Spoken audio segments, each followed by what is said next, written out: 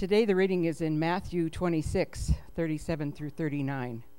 He took Peter and the two sons of Zebedee along with him, and he began to be sorrowful and troubled.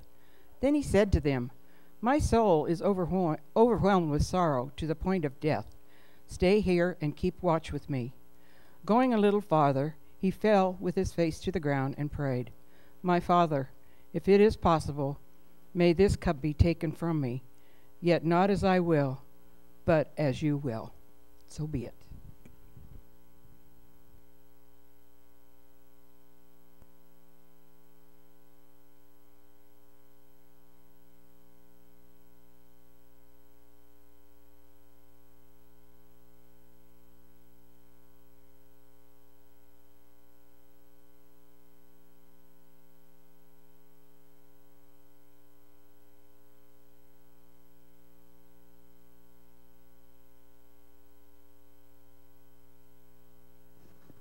Good morning. If you'll bow your heads with me, we'll start with prayer. Father in heaven, we do thank you for this beautiful world that you have created for us that declares your glory, Lord, that you know the stars and you call them by name, that you desired to create us, to be in a relationship with us. And Lord, as we listen to your words today, we think about the things that we've read, and as we go further in our reading into Deuteronomy and Acts, Lord, help us to think about your laws and the fact that we are your children, redeemed by the blood of Jesus Christ. Help us to live a life empowered by the Spirit and a life of urgency as if this was the last decade, if this was even the last year or so. Lord, how would we live differently? It shouldn't matter, but the early church, as we start reading Acts, gave up everything because they knew you were coming back. So they had urgency to live out your laws and to teach others before that door was shut, Lord, before you separated the goats and the sheep. May we be your faithful children until we meet Jesus face to face. We pray this in Jesus' name. Amen. So I entitled this, The Proper Mindset. And I had Polly read from Matthew, which you should have read this week. You should have read Jeremiah 34 to 50. You'll finish up Jeremiah this week. You should have read the Matthew 26, verse 47 to the end, and you started the book of Philippians, which I'll talk mostly about the book of Philippians. You're going to be reading Joel. You're going to be reading Deuteronomy. You're going to be reading Acts in the next little couple weeks. I'm going to start with Jeremiah chapter 33, go back one chapter. Even though captivity was coming, discipline was coming for God's people because he was trying to turn them to him, to show them their adulterous ways, to show him how much that he loved them, but yet they'd been unfaithful to him. And as we read Matthew, you see the passion of Jesus and how faithful he was, how humble he was, how loving he was, all because he did not want you to not be a part of the family of God. If only the children of Israel would have listened to Jeremiah, if only they would have turned, if only they would have obeyed. But even in captivity, you see that God is still in control. He's in control of all the kings and kingdoms of this world, and they will answer for him. And again, I'll remind you that you are a group of priests and kings, that you are God's children. You know, we went back to Georgia again for this past week, going through some more things of Sherry's dad. She is his heir. You are heirs of God Almighty because of what Jesus Christ has done for you. Are you living that out? Are you living responsibly with the things that you've been given, the riches that you have been given? If only God's children would have turned. And Jeremiah was faithful. He didn't have a wife. He didn't have children. His scroll was torn up and burned. He was thrown into prison. Then he was thrown into a cistern to die. But he kept preaching the word, which the world didn't want to hear. But it was God's love story telling them to just repent and come back to him. And that everyone, God is in control of everything in this world. They all are his. So why don't we obey like nature or the stars or anything else? Because we have a choice. So will you choose to follow after Jesus because of the passion that he's given to you? How much do you love and trust in Babylon? You know, we don't think Babylon's not here, but don't we trust a lot in the security and freedom that we have in this country? Do you love and trust in those things more than you love and trust in Jesus? Do you live for those things? Do you listen to the Lord's direction and his discipline if it is discipline? Because he's trying to drive you into his loving arms. Do you understand this about kings and kingdoms, and that every knee will bow and confess that Jesus Christ is the King of kings and Lord of lords? Doesn't it make sense to do it now? The last chapters of Jeremiah dealt with what God was going to do to these different kingdoms, that they're all going to answer to Him. So how are you going to answer on that day? You haven't read chapters 51 and 52 yet, but I'll give you a little spoiler alert about them. In chapter 51, God warns His children time and time again. In Jeremiah chapter 50, verse 5, we read, "For Israel and Judah have not been forsaken by their God, the Lord Almighty, though their land is full of guilt before the Holy One of Israel. Flee from Babylon, run for your lives. Do not be destroyed because of her sins. It is time for the Lord's vengeance. He will repay her for what she deserves." And the chapter ends with the words of Jeremiah end here.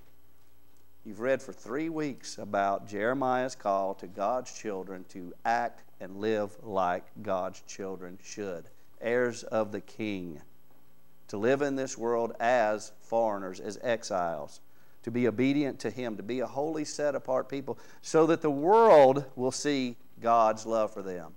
Not for the fact that they'll be absorbed in the world and they don't seen any differently than anybody else in the world. Chapter 51 then retells the fall of Jerusalem, and the final words are of hope. The King of Judah is released so that he is sitting at the king's table. His prison clothes are changed for garments that he can wear in the king's palace. Are you wearing the robes of righteousness that Jesus Christ has given you? In Matthew chapter 25, there were parables about the wise and foolish virgins and how they're supposed to be ready with their lamps burning, waiting for the wedding, which could be in this decade. I think will be even sooner than that. I think will be in the next few years.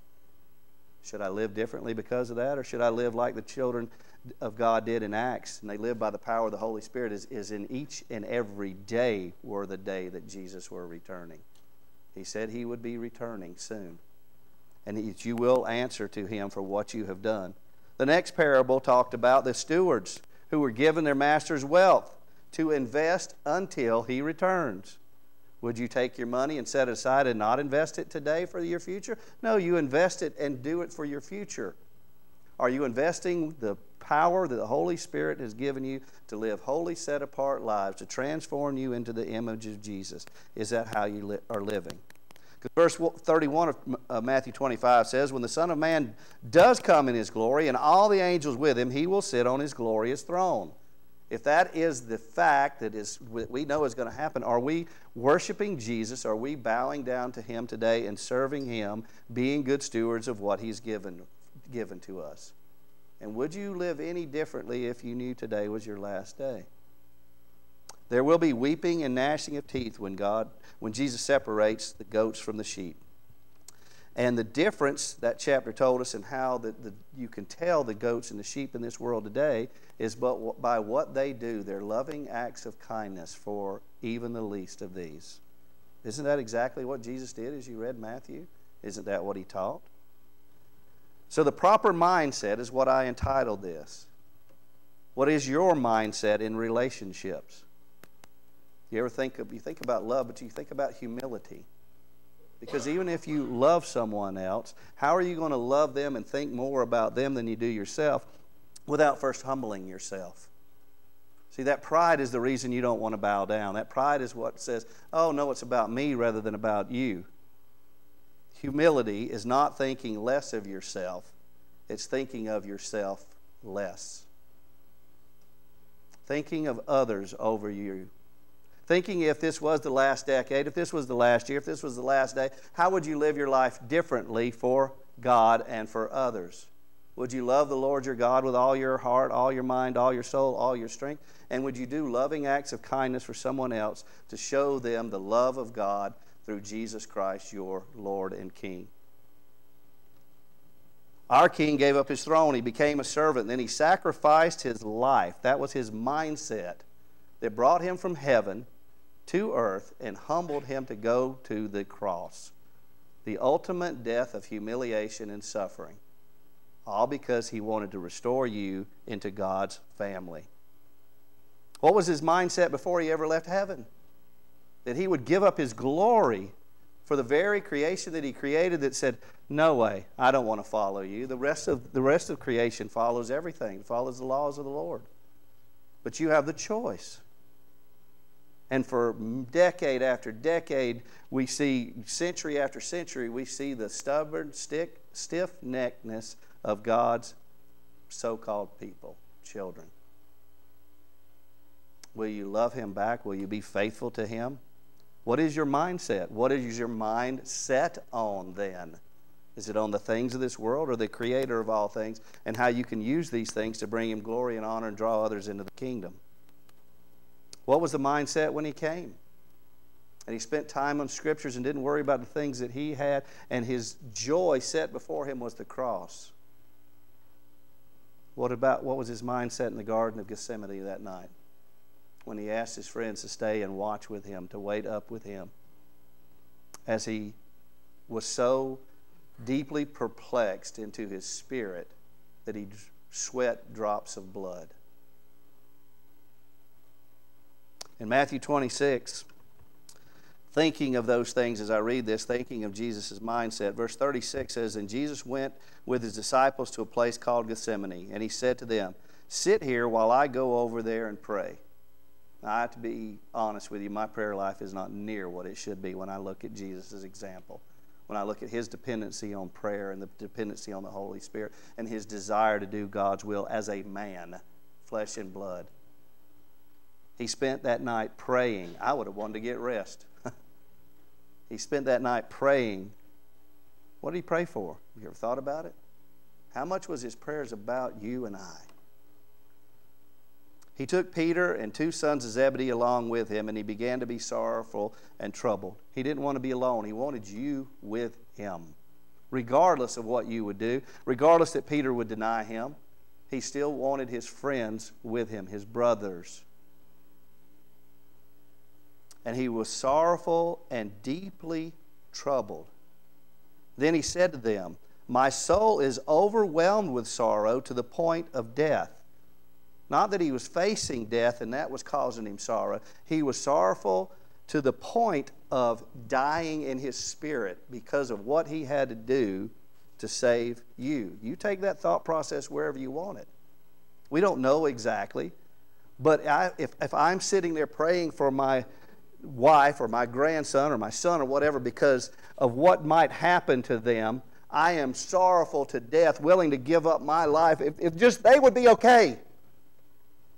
He was praying for me, not what he had to do. Wouldn't you do whatever you had to do to save that child? He was praying for me. He was praying for you. And he was troubled and overwhelmed that he dropped sweats of blood. We don't find that here in Matthew, but we find it when we read the other Gospels. And he said, stay here and keep watch. Stay awake with me. I need you in these hours of trouble. Verse 39, going a little further, he fell with his face to the ground and prayed, my Father, if it is possible, may this cup be taken from me, yet not as I will, but as you will. That he only wanted the will of the Father, no matter what it would cost. Oh, I can't contemplate this. God himself, well, he's a God-man, he's fully flesh, but God himself being ripped and torn apart from God for me. Everything that he is, his deity and control of everything, ripped apart from him and facing the wrath of God for me. I can't begin to describe it. Verse 40, then he returned to his disciples and found them sleeping instead of staying watch with him. Couldn't you men keep watch with me for 1 hour? He asked Peter. Watch and pray. I need your prayers also. You need your prayers so that you will not fall into temptation. Because the spirit is willing, but the flesh is weak. Oh, how much does that apply to me? I want to do what I should do, but I continue to do the things that I don't do. That's my words, not Paul's, but they're very close. He went away a second time and prayed, my Father, if it is not possible for this cup to be taken away unless I drink it, may your will be done, lest I fully face your wrath to save them. because I don't want this child, this brother, this sister of mine to die in their sins. That is the passion that was overwhelming Jesus, to where literally his capillaries were bursting and blood was coming out in sweat drops because he was in such distress. Verse 43, when he came back, he again found them sleeping because their eyes were heavy. So he left them and went away once more and prayed a third time, saying the same thing again. Then he returned to the disciples and said to them, "Are you still sleeping and resting? Look, the hour has come. The Son of Man is delivered into the hand of sinners to pay the price of your sins, my sins, everybody's sins, for all eternity, that we would be pardoned." This is your salvation. No works of righteousness are going to save you, nothing else. And you have a hope that others in this world don't have, period. I hear all the time, "Oh, I hope this person's in a better place. I hope this, that." You have a hope that is inexpressible. But you have the words that will come from the Holy Spirit to express it when that time comes. If you're praying, if you're reading God's Word, if you're in fellowship with one another, if you realize the great commission that Jesus has set before you, and that all authority and power has been given to you to make disciples, to share the gospel message. Is that how you're living your life? Are you caught up in Babylon, living your life for yourself because your mindset is not on the things of Christ and you don't think he's coming back in this decade, let alone this year, or let alone tomorrow? As you read, I'll say it again, as you read through Acts, look at the urgency that people had. To where even Barnabas, the son of encouragement, sold property that he had and laid it at the apostles' feet. He didn't ask how this is going to be distributed or anything else. He just said, "I don't need this. I need to tell others about Jesus Christ."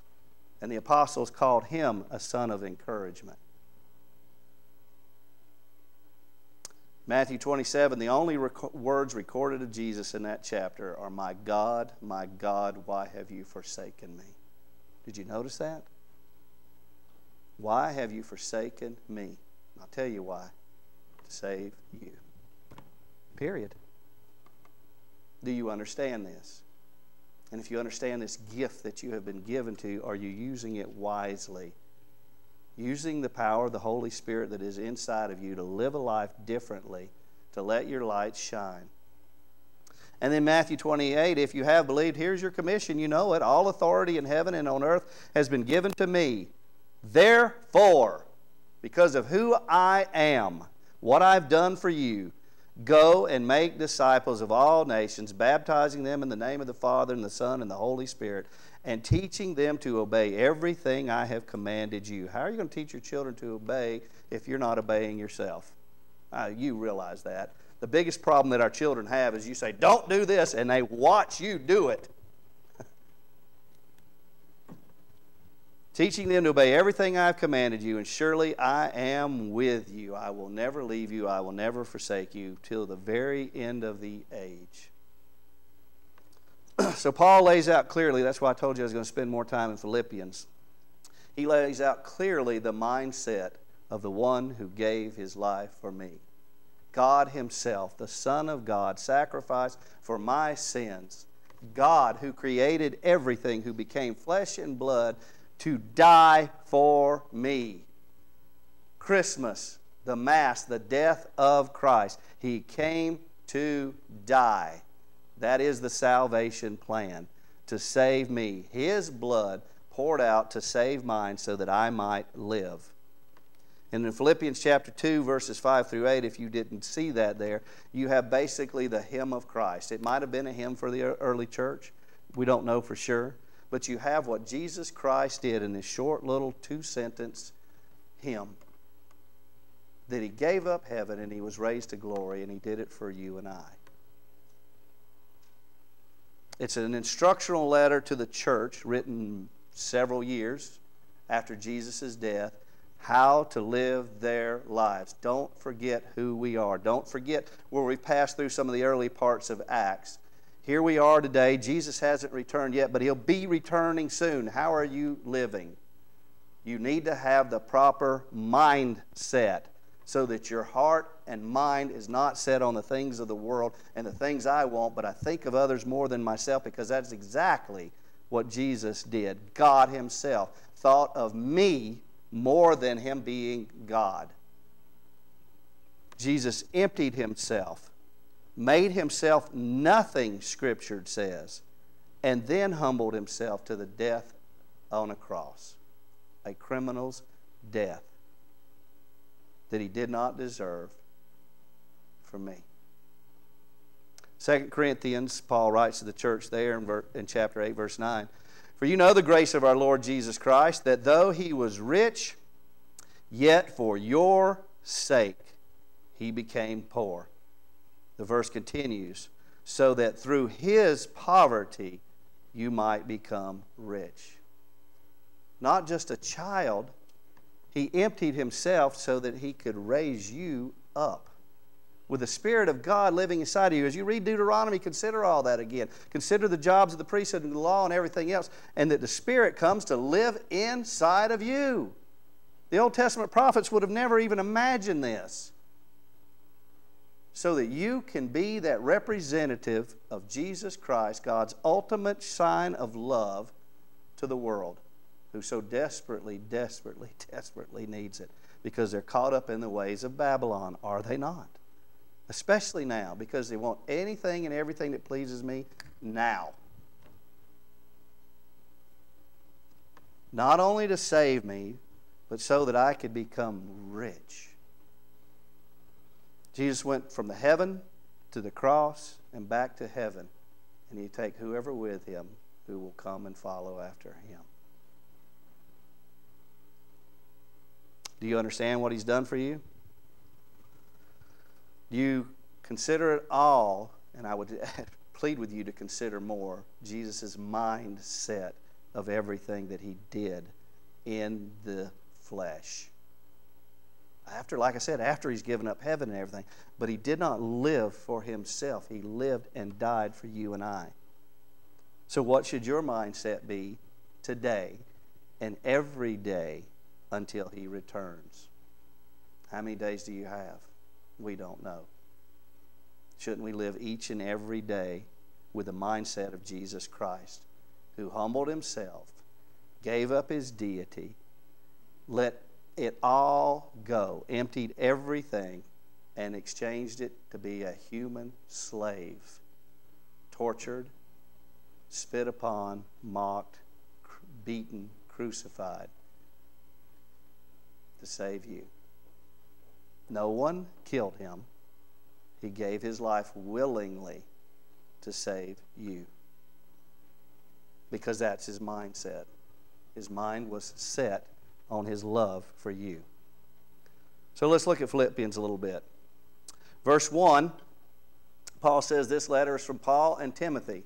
Look at Paul's life, where he's at now, where he was before, and the things he gave up in the world because he met Jesus face to face. And he's in prison, he's beaten, he's left for dead, everything else. And here he is down the road, and how many followers does he have? He's got a lot of churches, but I'll tell you right off, that's not necessarily a bunch of followers. This is a great church with probably the number of followers. But church in many places is just a socialization. It's because people want to belong, but they don't understand. They don't serve the Lord. And that's a terrible thing. And we see these different letters because there's constantly false prophets bringing in different teachings to try to corrupt the church and to sway them from the truth. So we have to be focused on each and every day, living our lives by the power of the Spirit, combined together, realizing that each of us has a gift from the Spirit, and we have a mission by Jesus Christ himself, given the authority and the power to accomplish it, to make disciples and teaching them to obey everything that he taught us to obey. And who does he have? He has Timothy. You'll read letters of Timothy later. I mean, he doesn't have a lot of people lined up. Jesus had 12 or 11. However you want to look at it. Paul has Timothy here. And they're writing, it says to all God's holy people in Christ Jesus at Philippi, together with the overseers and deacons. Did you catch that? First it says to all God's holy people. It says first to the church, then to the elders and the pastor. First to the church. Don't forget. Just because you might have a few leaders in the church doesn't mean anything different. They're just a different part of the body. You all have integral parts.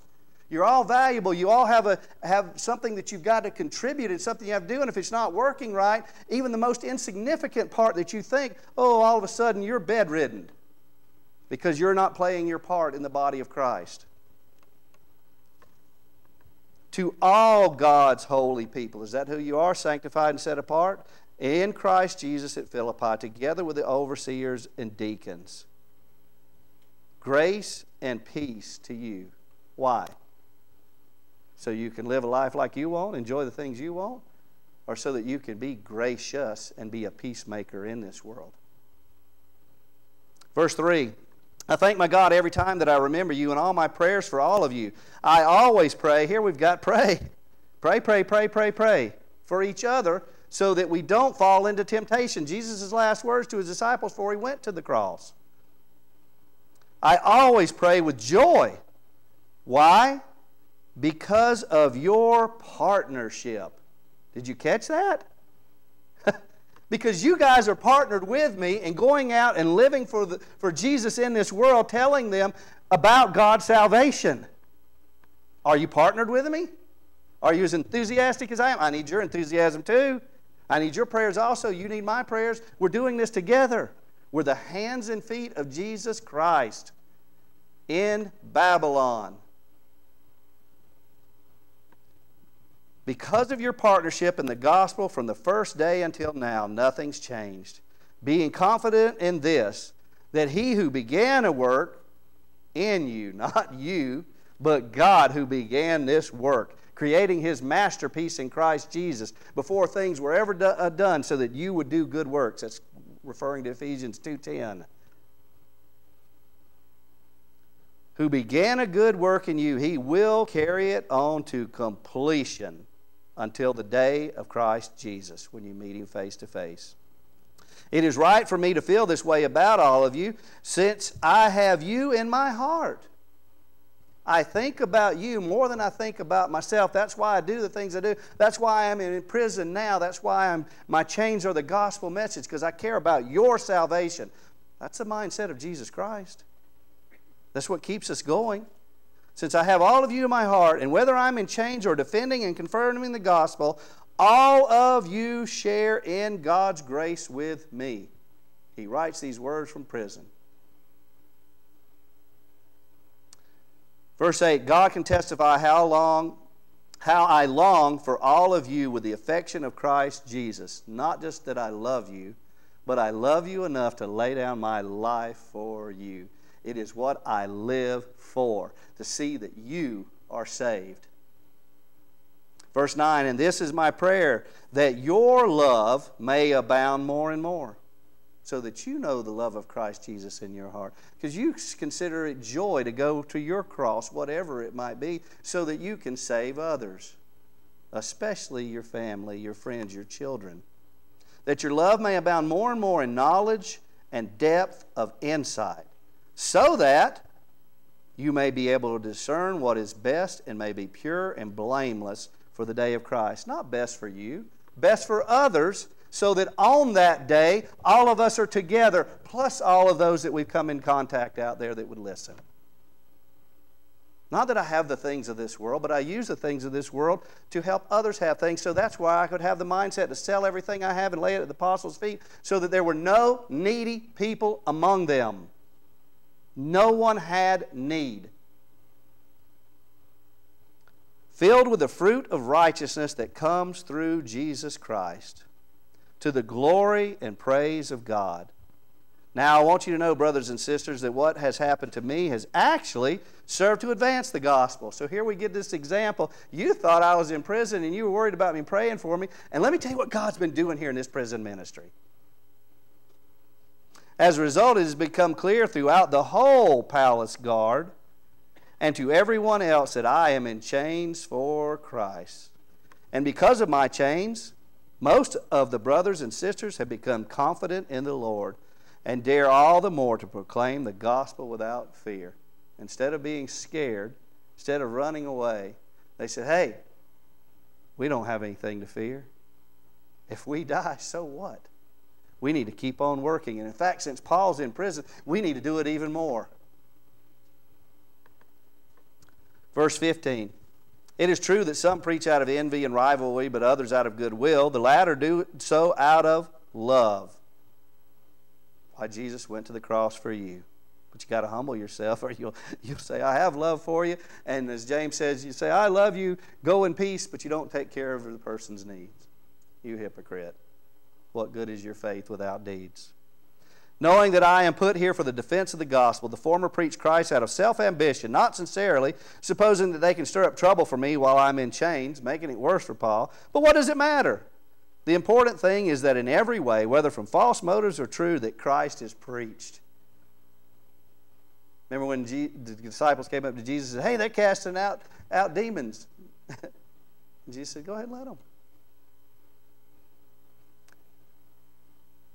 And because of this I rejoice. Yes, I will continue to rejoice. For I know that through your prayers and God's provision of the Spirit of Jesus Christ, what has happened to me will turn out for my deliverance. I eagerly expect and hope that I will in no way be ashamed, but will have sufficient courage so that now, as always, Christ will be exalted in my body. Now, that includes your words, doesn't it? But doesn't that include what you do? If all I do is sit here and talk, my body's not doing a whole lot, is it?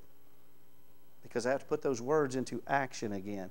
And how I think of others over myself. How I am rich with what God has given me, especially the Holy Spirit, even if it costs me my freedom. Whether by life or death. Well, that's the ultimate, isn't it? Whether it costs me my life. Then we've got verse 21. For me to live is Christ, and to die is gain. Okay? Dying is gain. I will spend eternity with Jesus Christ, my Lord. But my life is because He has given it to me, and the power to do it, the authority to do it, to go out and be His witness, His hands and feet, to have His mindset in this world so that I am a Christian, a little Christ, or like Christ in this world. How can I do that if my love is divided, if my mind is divided, worrying about the things of this world rather than worrying about you and them and everyone else?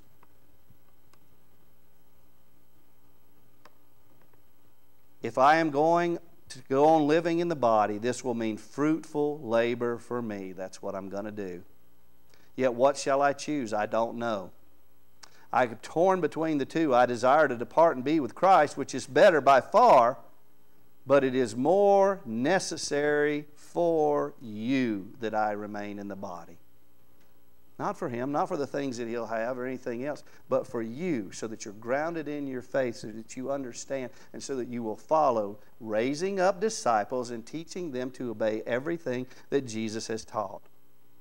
Convinced of this, verse 25, I know that I will remain then, and I will continue with all of you for your progress and joy in the faith, to help you grow to maturity, so that through my being with you again, your boasting in Christ Jesus will abound on account of me. But whatever happens, conduct yourselves in a manner worthy of the gospel of Christ. Any job that you have, do you work hard to be worthy of it? What about the commission that God has given you? Can you say that you're working towards that? Not that your works of righteousness save you, but because of the mindset that you have, the passion in your heart that you have, that you're walking worthy of the gospel of Christ. The good news that God loves the world so much that He gave His only begotten Son, that whoever will believe in them will not perish, but will have everlasting life. Right? That's what you're working for, the gospel of Christ. Then whether I come and see you, or I only hear about you in my absence, I will know that you stand firm in the one Spirit, striving together as one for the faith of the gospel, without being frightened in any way by those who oppose you. This is a sign to them that they will be destroyed, but you will be saved. Because of your firm faith, whatever happens to you, they will see the truth in you. that you have what they don't have. Whether they accept it or not, that's between them and God. But it's between you and God what you do with the life that He has purchased back from hell because of Jesus Christ's passion on the cross. The humility and love that took Him from heaven, emptied Him of all of His deity, so that He would live as a servant and die as a criminal to save you.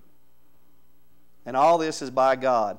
For it has been granted to you on behalf of Christ not only to believe in Him, but also to suffer for Him. There's where I always struggle and go to prayer, because I don't suffer in this world. Well, if I'm not, then what do I need to be doing with what I have? I'm not looking for that suffering or anything, but how am I living each day? That gives me an opportunity to share the gospel message right now while we can. Because there might be tomorrow where you can't so easily, and it might cost you a lot more. Do you think if you're not firm in your foundation today, and we're not bound together with one spirit, with one purpose, that we're going to be united on that day when persecution comes? Since you're all going through the same struggle you saw I had, and now hear that I still have. They held firm to the gospel message, the faith that they have because of Jesus Christ and the Spirit that indwelled in them. Therefore, that's the first words of Philippians chapter 2. Therefore, if you have any encouragement from being united with Christ, any comfort from His love, any common sharing in the Spirit, any tenderness and compassion, then make my joy complete by being like-minded, having the same love, being one in spirit and of one mind. Do nothing out of selfish ambition or vain conceit. Rather, in humility, value others above yourselves, not looking out for your own interests, but each of you for the interests of others. In your relationships with one another, have the same mindset as Christ Jesus. The words here are, if there is any paraklesis. Oh, that's a lot like the word given for the Holy Spirit that will come and be your comforter. Where Paul writes to the Corinthian church that the God of all comfort brings you comfort so that you can comfort others. Not so that you can be comforted and say, oh, things are better for me, but so that you can then use that to comfort others. Because you understand that. If you have any consolation, exhortation, comfort, encouragement with a calling alongside of the Holy Spirit of God in the purpose of the mission that Jesus Christ set to you, to be His hands and feet, to make disciples and to teach them everything, to obey everything that He taught. If you have any comfort that you're saved, you want to know that others become saved. You want to live out that life. If you have any of that comfort, to know that you have partnered alongside with Jesus Christ. If there is any parametheon, is the next word. Any consolation and comfort because of the love of God and the love that He has for you and for others. That He did not destroy mankind. That instead He sent Jesus, the God-man, to save mankind. And if there is any koinonia, fellowship, unity, family, intimacy by belonging to the family of God, then because of this comfort that you have, this partnership that you have, this peace that you have, if you have any bowels of mercy then, any tenderness in your heart, any compassion, even for those that don't deserve it, isn't that who I am? Weren't we all enemies when Christ died for us? If you have any mercy, sympathy, affection at all because of what Christ Jesus has done for you, then make my joy complete by being what? Like-minded. And since you are like-minded, you have the same love. You are united with the Spirit. And you have one mind and one purpose. What is that purpose? You know, the problem is, again, so many churches in this country don't know what their purpose is. Oh, sure, there's plenty of programs and other things, and they give to missions and everything else. But isn't your purpose to come in here and to get trained up so that we can go out there and we can fight this spiritual battle together to tell others about Jesus Christ? That's the ultimate goal. Because of you? Or because what Christ Jesus has done for you? Not looking out for my own interest, but for others. Then what about desires then? What is your heart focused on? Isn't that where your love is and everything? The literal word here is not looking out for the interests of others. It's looking out for the things of others. Isn't so much of our desires based on the things of this world so that they become idols? Maybe that's why Barnabas again could sell everything he had and said distribute it so there wouldn't be any needy people among you. Because we work more in this country for things than we do just to be fed or to have shelter. We work so we can have more things. And we look at others and say, the reason you don't have things is fill in the blank. The reason we have things, the reason we have God's grace, the reason we have His peace is so that we can give those things to others by the way we live our lives and by the way we practice equality and things that the kings and kingdoms should have practiced. So then he comes into one step further in this teaching process. What was Jesus' mindset? I will challenge you again to go read these words over and over.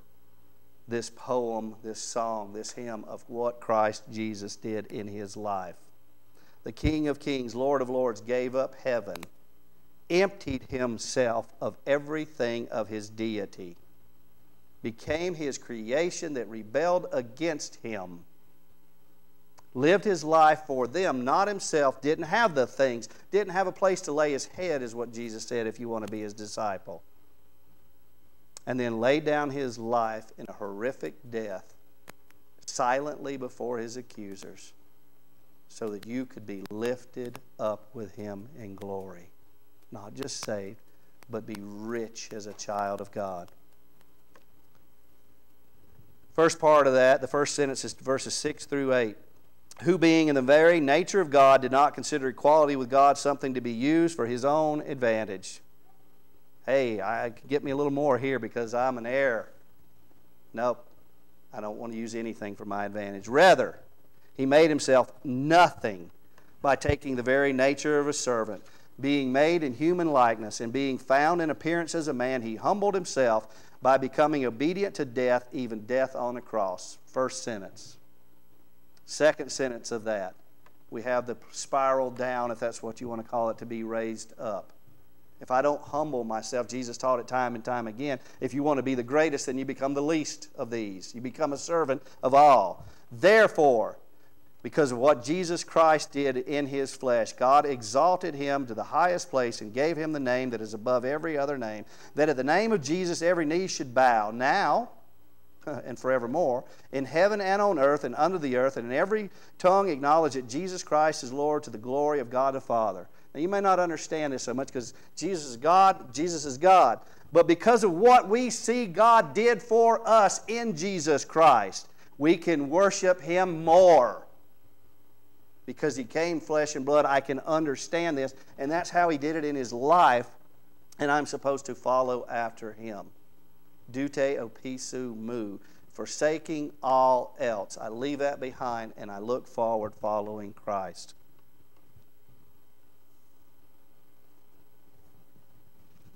Oh, then there's another therefore next, isn't there? Therefore, with this hymn that he brought us, verse 12, my dear friends, as you have always obeyed, not only in my presence, but now much more in my absence, continue to work out your salvation with fear and trembling. It is God who works in you to His will and to act in order to fulfill His good purpose. Oh, that's what my life is for?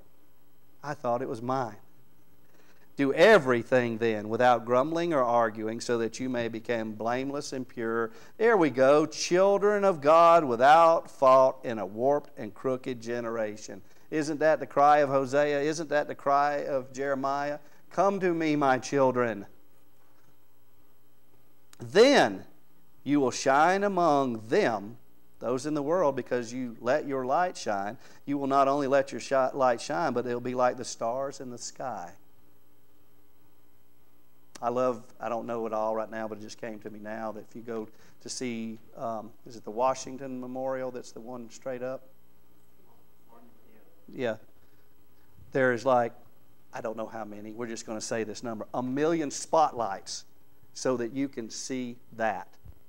All of the little spotlights you don't see are focused so you can see the monument. That's what your light is doing. It reflects Jesus Christ if you let it shine brightly. And you do this by becoming blameless and pure children of God without fault in this warped and crooked generation.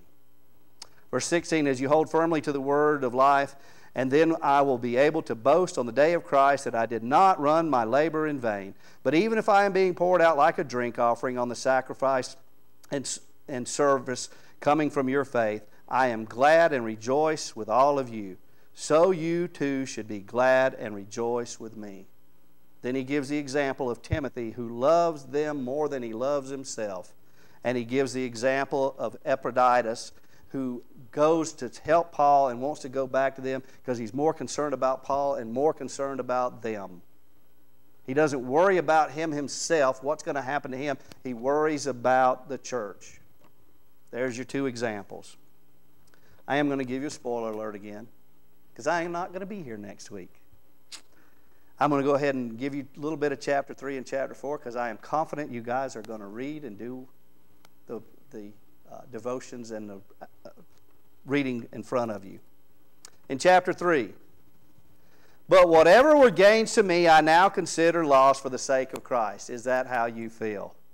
Paul's building this letter up. It says, nothing in this world matters more than your life for Jesus Christ. What is more, I now consider everything a loss because of the surpassing worth of knowing Christ Jesus my Lord, for whose sake I have lost all things. I consider them rubbish, garbage, something to be thrown away. I'm not worried about them at all,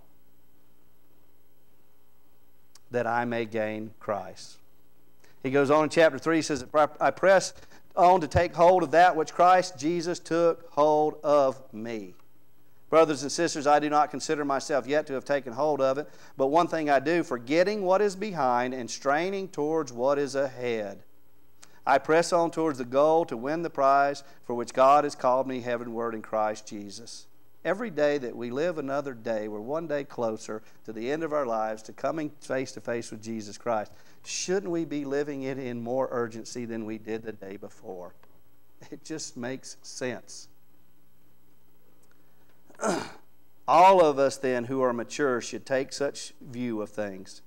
And if in some point you think differently, that too God will make clear to you. Only let us live up to what we have already obtained. I have obtained salvation through Jesus Christ. Am I working out my salvation with fear and trembling?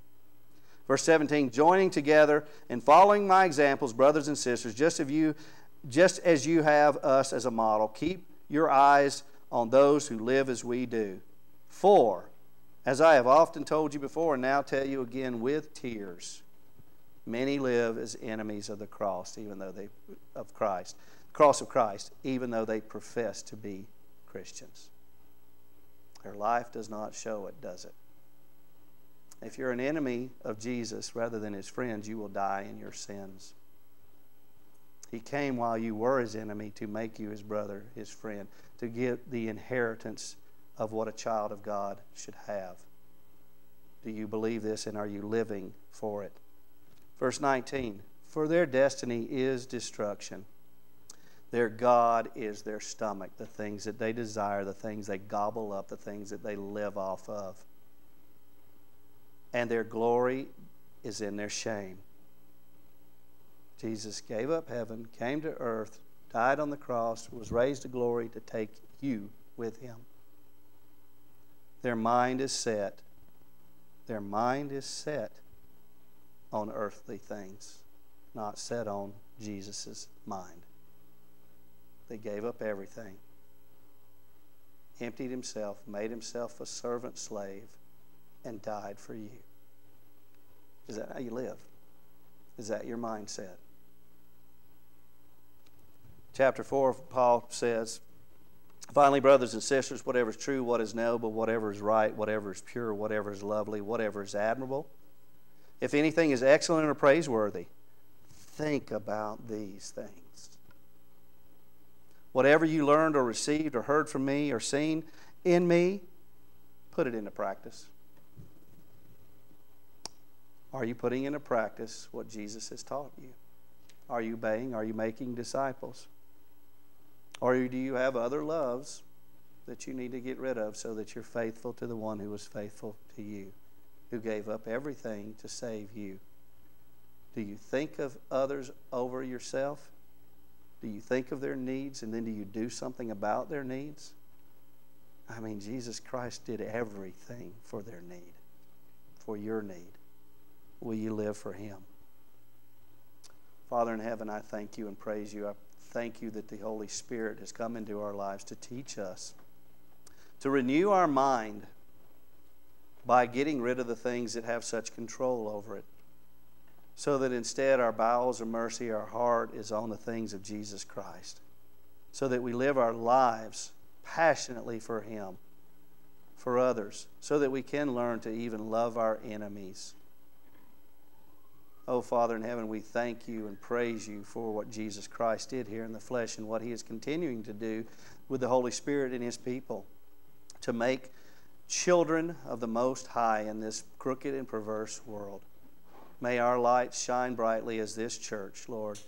May we light up this Jerusalem that you have given us as far as ministry, Lord, and wherever we come in contact.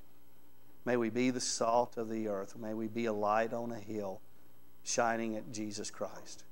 We thank you and praise you in His name. Amen.